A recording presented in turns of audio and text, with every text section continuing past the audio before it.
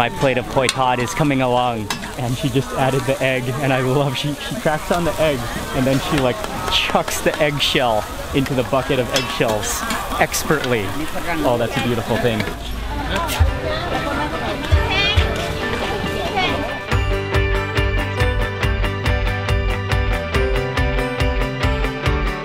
Good morning, everyone. It's Mark Wiens with migrationology.com in Bangkok, Thailand.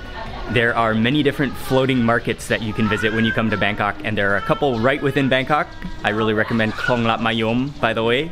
And then there are also some really famous floating markets about an hour and a half outside of Bangkok in a province called Samut Songkhram.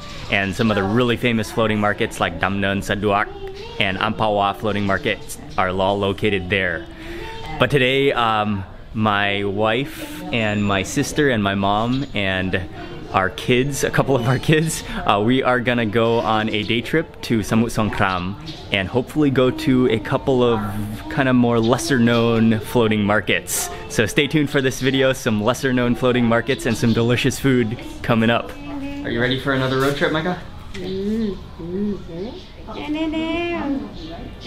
According to Google Maps, it's 86 kilometers from where we're leaving, and we're in the Bang Na area of Bangkok, and it's going to take an hour and 36 minutes to drive there.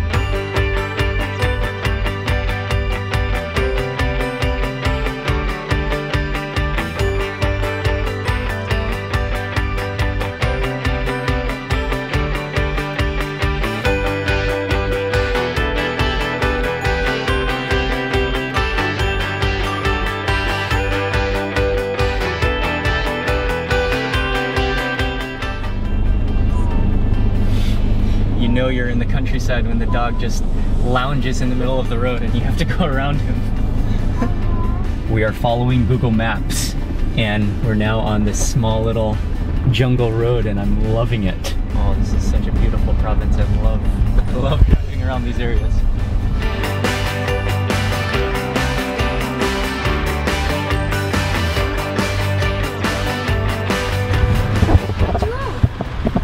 Achoo!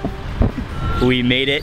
This market is called Tha Kha, and the literal translation, Talat, is market and then Nam is water, so it's a water market, and I'm already loving the simple, kind of slow feel of this market.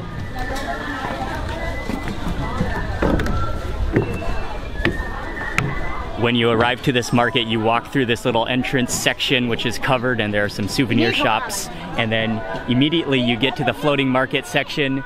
It has such a quiet, peaceful, nice feel to it. There are plenty of boat vendors, some of which are selling ready-to-eat things, and then some people who are selling a variety of different ingredients, lots of bananas, some onions and some garlic and shallots, and then produce from their gardens, probably right from their gardens, right at home. And they just load everything up onto their boat and then come to the market to sell. But what I really like is how small and how kind of friendly it is so far. And I haven't really walked around much yet, but I just came into the market, walked up this little bridge so I can just kind of get a bird's eye view of Tha Kha Floating Market.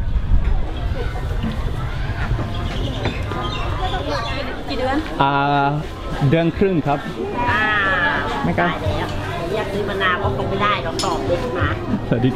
So far, the ladies selling things at this market are all very friendly, and they all want to see Micah.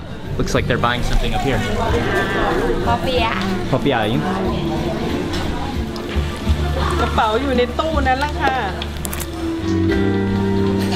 My sister and Ying just bought some fresh spring rolls, and they are really hot and fresh, fried fresh.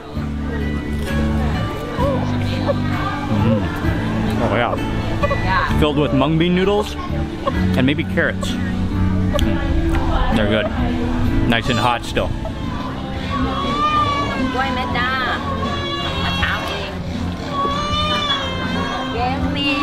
As you're walking along the edge of the water on the market, they have these coconuts set up where you can massage your feet. Kind of go like this. It kind of hurts. Am I doing it? Namtan Maprao. It's coconut sugar. หอมไหมเปิดให้เราดูหอมไหมหอมเลยนะ You can smell it. You can smell it. coconut It's probably supposed to be better, so I use that instead of regular sugar. There's a lot of good produce at this market, and also you can buy fresh coconut sugar and coconut syrup and lots of bananas and coconuts. หอยทอด Yeah.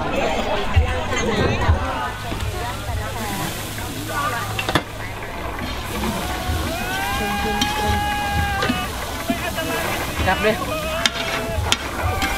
แดดร่มๆก็กลับ I am squatting down here on a floating raft, and I just ordered something called hoi tod, which is fried oysters with egg, and this is a beautiful stall. It is an amazing grandmother who is cooking up, and she is using charcoal on a hot plate and adding in the batter, the oysters, and then egg. Oh, and it's just going up in a cloud of beautiful smoke.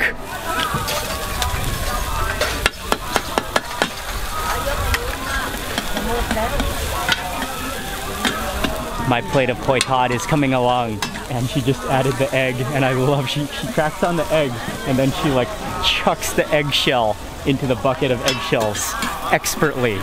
Oh, that's a beautiful thing. Oh, I think that's some lard going in.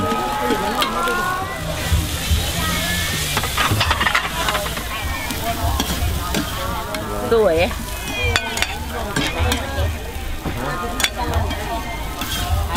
โอ้ฉันนึกว่าเขาเปิดเพลงเล่นอย่าง There are bean sprouts in it, there's egg, there's the rice flour batter, as well as oysters. I asked her they are oysters, and then also bean sprouts and cilantro, and then after it was finished, she dished it onto a plate, added some cilantro and then some pepper. And I'm sitting down here with my mom to eat.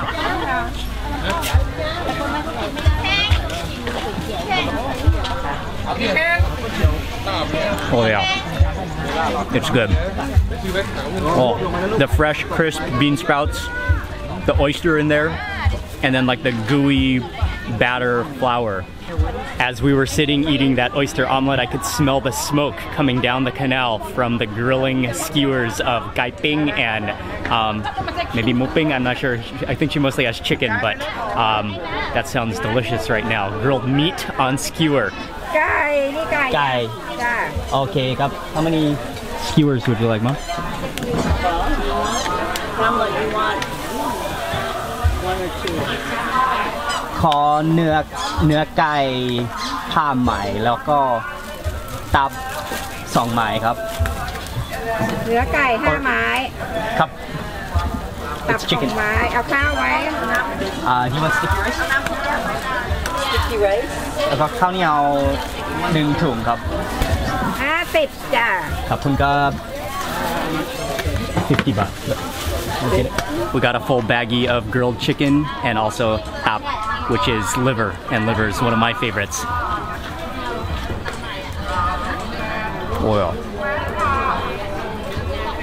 So creamy, and then it has a marinade on it, so it's a little bit sweet and a little bit salty at the same time, but with a really good smoky flavor to it.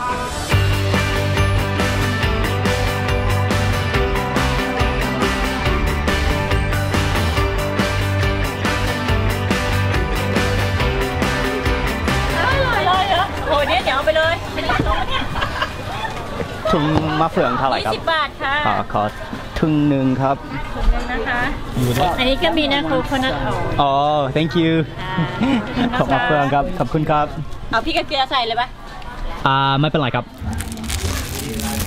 I stopped to buy some star fruit. Star fruit is an excellent fruit. Not only does it look cool, but it tastes incredibly good. So every opportunity I have for star fruit, I go for it.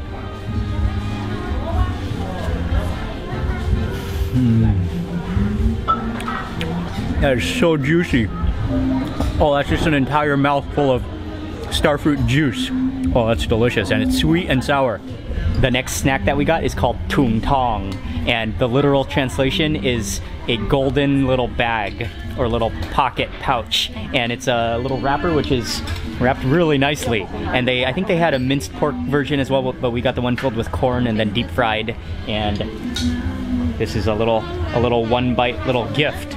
And you can see on the top it's very crispy, and then on the bottom is the pouch where it's wrapped up with the filling.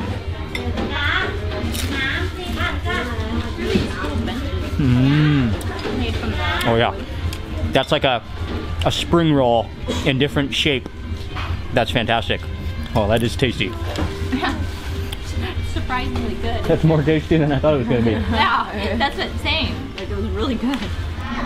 Ying is having a bowl of kway chap nam khon, which are the rice noodle rolls in like a braised soup. And I'm having just bami, which are the egg noodles with pork, and there are some pork meatballs I think in there, and also some daikon. I think it's daikon radish, which is also within the soup broth. Let me get a bite with some pork and with some noodles. There are also a lot of bean sprouts in here as well. Bean sprouts, yeah. Some good black pepper in there, or maybe white pepper, but that's just a simple, classic bowl of Thai noodles, pork noodles.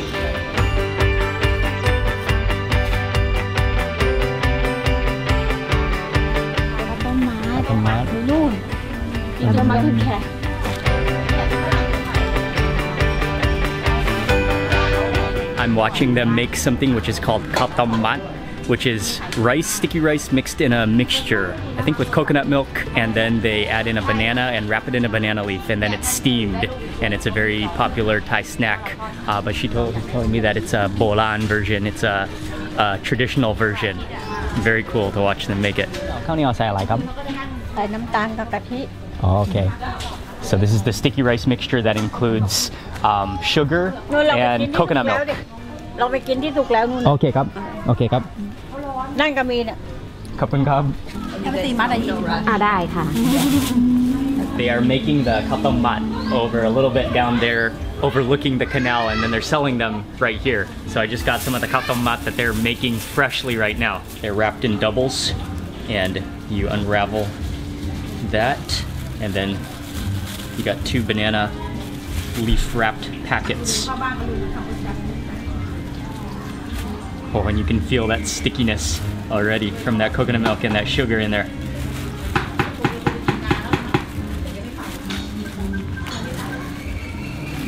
Oh, and what I love about things that are cooked in banana leaf is you can immediately smell the aroma, that banana leaf. It has such a wonderful aroma. The sticky rice just sort of melts into that coconut milk and the banana.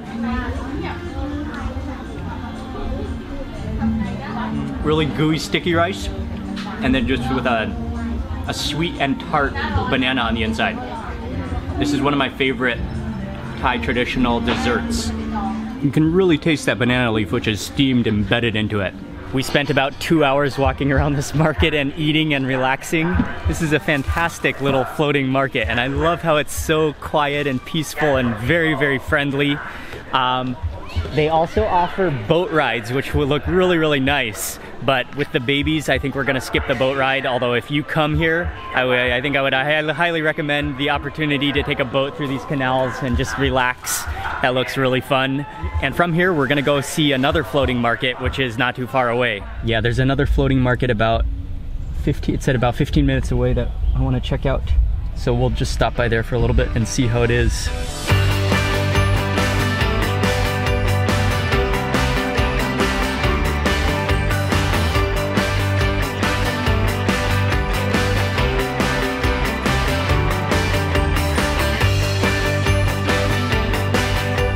That was an absolutely beautiful drive through the coconut trees to get here, and that was about a 15-minute drive. And this is called Thalat Nam Bang Noi, and it is right on the edge of the Mekong River. I can see it right up here. Oh man, at first I thought that was a CD playing. That's a live band. Fantastic.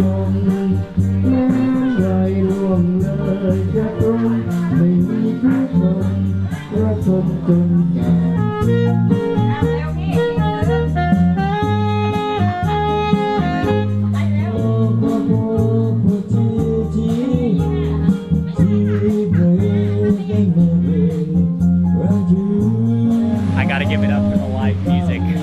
That is a highlight of visiting this market.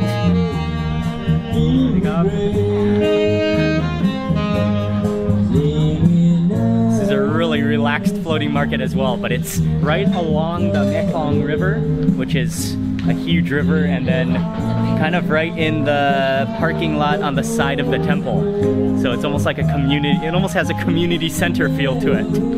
The girls and the babies are walking around the market shopping. This is a good shopping market, especially for little Thai things and souvenirs. And so I've taken this opportunity to sit on the bench near the water and eat some mulberries. And mulberries are, I think they're popular to eat at this market. They're kind of famous to eat at this market. And I like how she has made a little basket to hold the mulberries in, and then put the mulberries inside, and then she put it in a plastic bag too. Oh yeah. Oh, that gives you an immediate burst of sourness before any sweetness.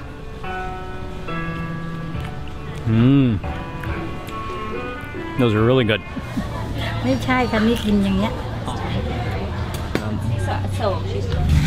Micah! We're walking around the market and we came back to the car to feed Micah, and also we are eating some snacks. So I'm gonna try, this one is kanam kluai. It's a banana grilled in a banana leaf. Long and skinny. Let me break it in half. Oh, it's very sticky. Look at that. Oh, it's hot right off the grill.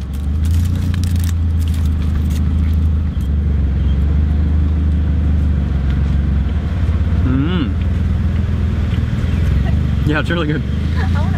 It's nice. You can taste the banana tastes like a dried banana with coconut, and then it has like it's almost like caramelized on the outside. Oh my god.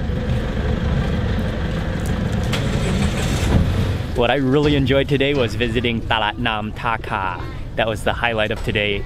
It's about an hour and a half outside of central Bangkok, and it's definitely worth the trip. That's one of the best floating markets in Thailand that I've been to. I just enjoyed the whole atmosphere of the market, and then we just kind of stopped here just because we were in the area, and those mulberries were delicious. I'm gonna end this video now. It's been just a great Bangkok day trip, and good to get out of Bangkok for a little bit. And I really love this Samut Songkhram province in Thailand, and the relaxing markets and the whole feel of the entire province, this entire area. Thank you very much for watching this video. Please remember to give it a thumbs up if you enjoyed it. And also, if you're not already subscribed, make sure you click subscribe now for lots more food and travel videos. And I will see you on the next video. Thank you for watching. Goodbye from Samut Songkhram.